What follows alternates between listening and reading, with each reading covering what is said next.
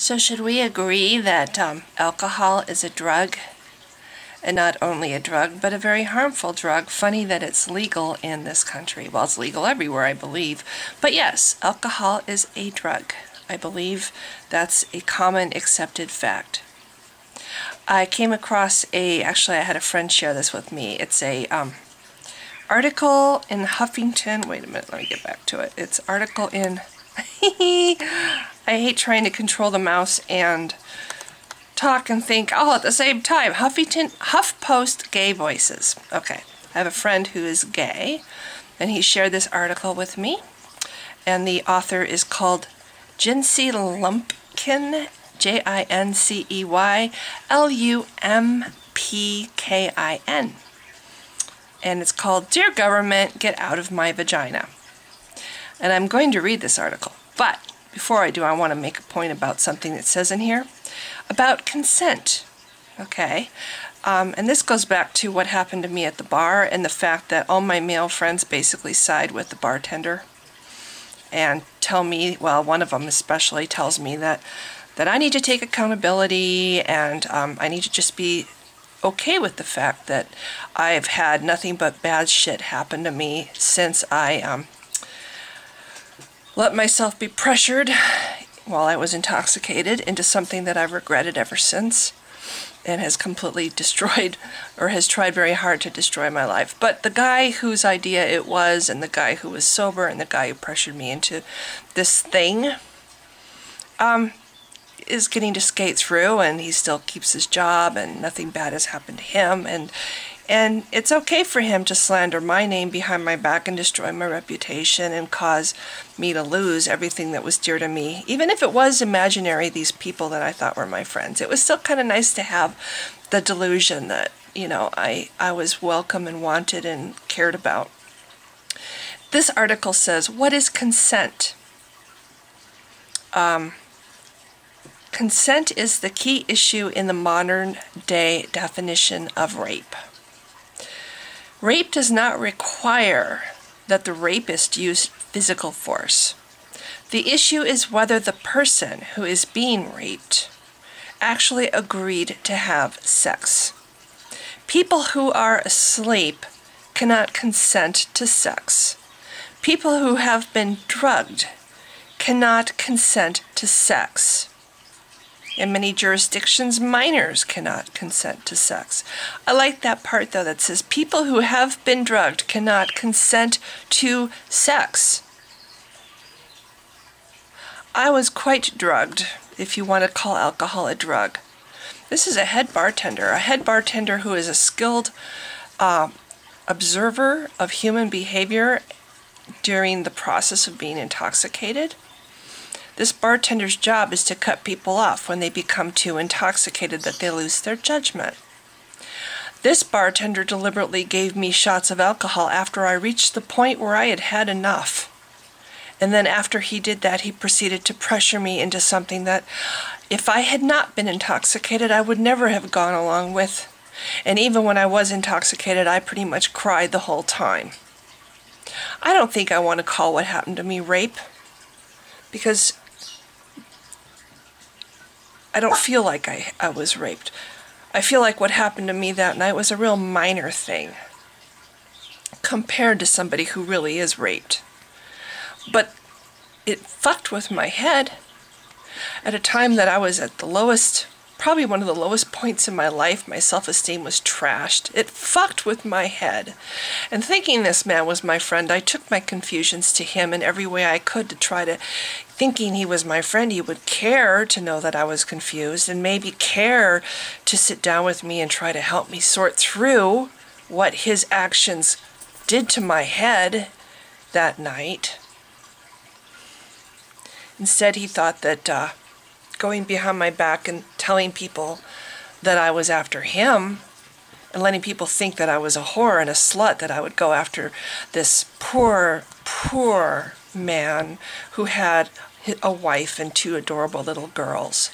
People think that about me and treat me like I'm garbage and shit, and I don't even get to know why the hell people that I don't even know and they don't even know me are treating me. there was a guy at this bar named Darren. I really liked Darren. I really, really did. And one day Darren just suddenly was incredibly nasty to me. I went up and sat by him thinking, you know, like assuming that we were good, and he was rude. He was positively rude, and it hurt my feelings really bad. And all I can think is Darren found out that I was after this married man with 2 adorable little children and had contempt for me because he found this out. But the funny part of the story is I was not after this man who had a wife that I actually liked and had 2 adorable little children.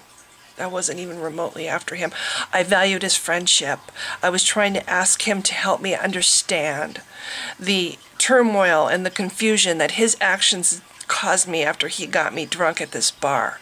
Anyway, on that note, I want to read at least part of this article that I think is very good, called "Dear Government, Get Out of My Vagina."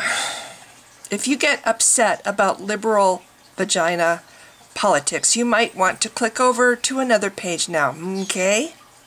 This week I wanted to write about the kinky sex I've had.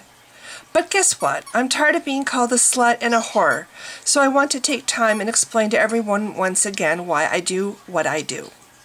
However, first I'd like to talk about the current climate in which both sexual freedom and women's rights are being attacked. Let's begin with rape. Just so we're clear, here is the dictionary definition of rape: a type of sexual assault usually involving sexual intercourse, which is initiated by one or more persons against another person without that person's consent.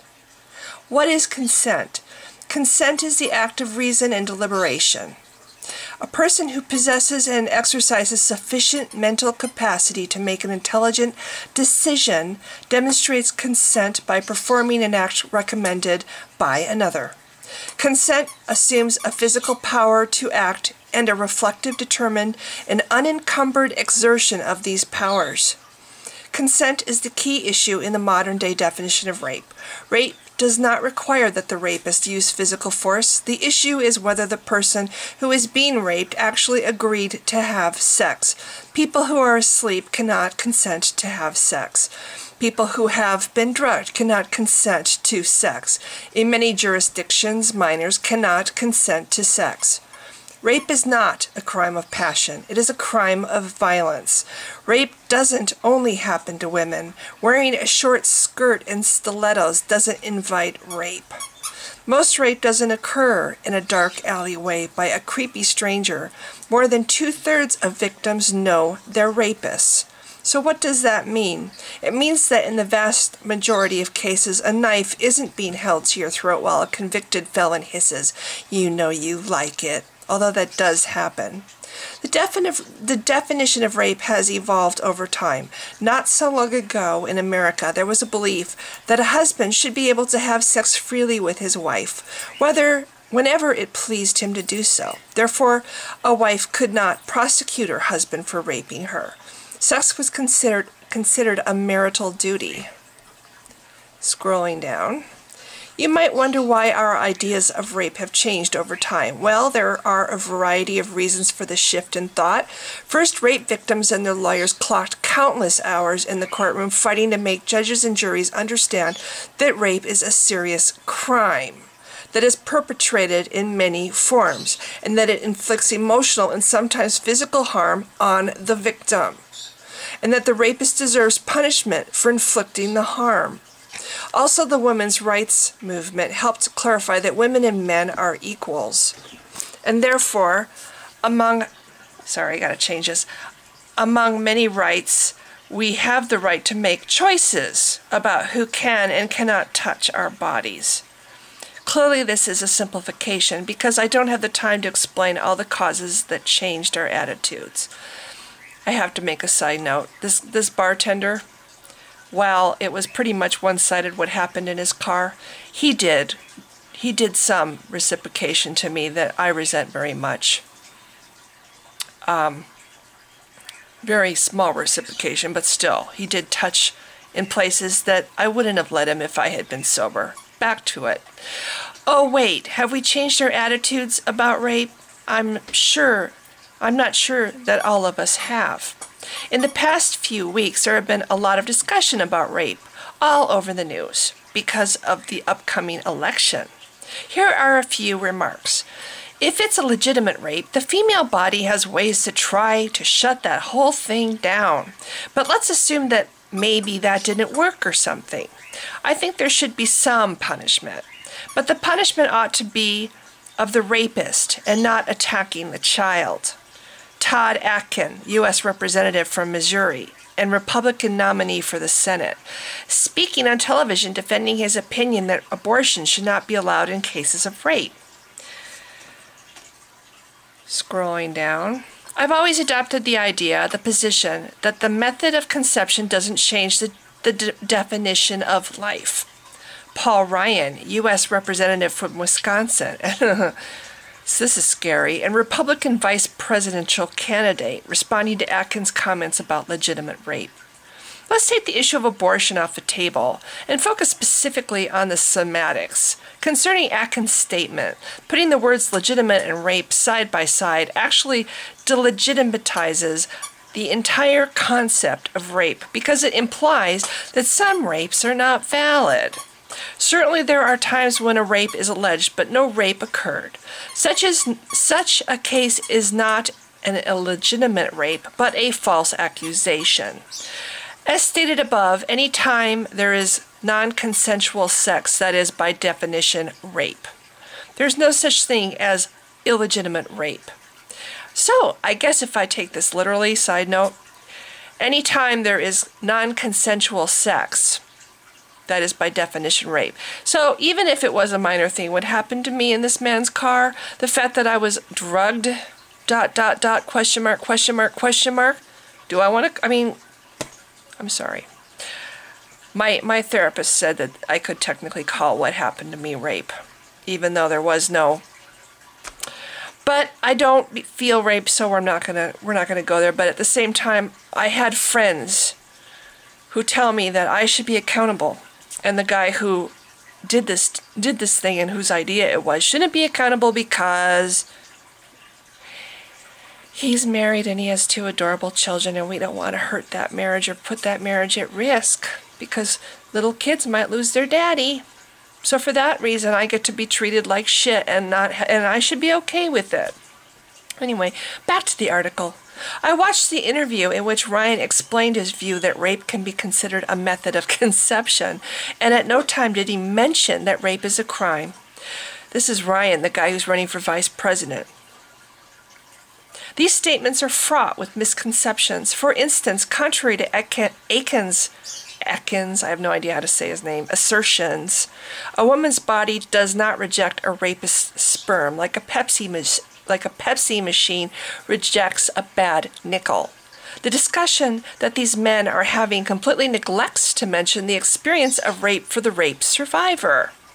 I'd like to fill you in on that part. As I have written about in the past, I was date raped.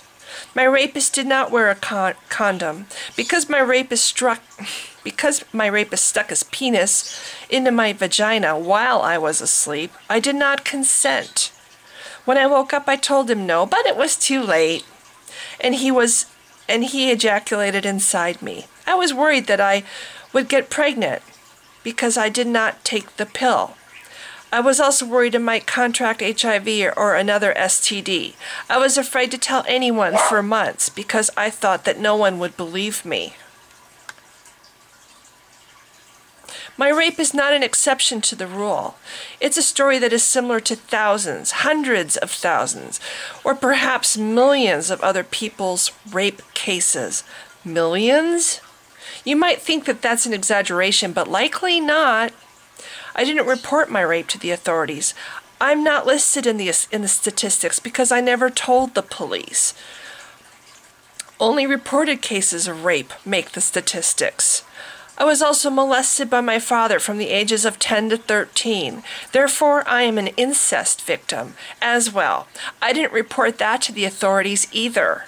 Again, my reasoning was that I thought no one would believe me or that I might be blamed for the sexual assault. Discussing non-consensual sex in public forum without mentioning its criminality is irresponsible and dangerous. The politician's remarks create an atmosphere in which the blame for the perpetration of the crime is shifted from the rapist to the victim. Kind of know how that feels. Excuse me, I gotta scroll down some more. This is long, I might not get the whole thing in. Now let me add back to the mix the question of abortion. I've never had an abortion, however my rape could have easily led to a pregnancy. As far as I can remember, I was not penetrated by my father, but had he raped me after I hit puberty around the age of 12, the rape could have resulted in pregnancy. Would I have had an abortion in either case? I'm not sure. Would I have wanted the option? Damn straight I would have. Why is the government so concerned about my uterus? Why do these reactionaries consider a collection of cells that are injected into a womb without consent to be a person worthy of protection under the law? Why do pro-life advocates not apply the same all life is sacred argument to life that is ended because of war or the death penalty?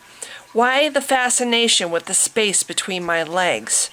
I believe that the answer to these questions lies in the idea, which many conservatives believe, that female chastity is a supreme value, a virtue that should be lauded and defended at all costs. Such a concept furthers the notion that a woman who sleeps with a lot of people, dresses provocatively, or openly expresses her sexuality is a wicked woman. In this sort of belief system, wicked women are sinful, and sinners have to be punished. I do not subscribe to this nonsense. As I've said before, sex is a natural part of life. It is the reason we are here on this planet. I believe that I have the right to express myself sexually in any way that I choose, within certain boundaries, like proper circumstances, consensual contact, and legality. In other words, I want to fuck when I want to, and I want the right not to fuck when I don't want to. So listen up, federal and state governments. Leave my vagina alone. Focus on improving the economy and protecting citizens from crime. I will not stop talking about sex, having sex, or filming sex until the day I die. Sex, sex, sex. Can you hear me loud and clear, Americans? Okay, I guess I did read the whole article. It's a good article. It is, again, HuffPost Gay Voices, dated September 1st, 2012. And the writer is, unfortunately, I did interject some thoughts, so it's not truly pure form of her writing, but it's Jincey, Jincey, Lumpkin, Lumpkin. And thank you so much for listening. I liked the article, so I thought I'd share. Bye.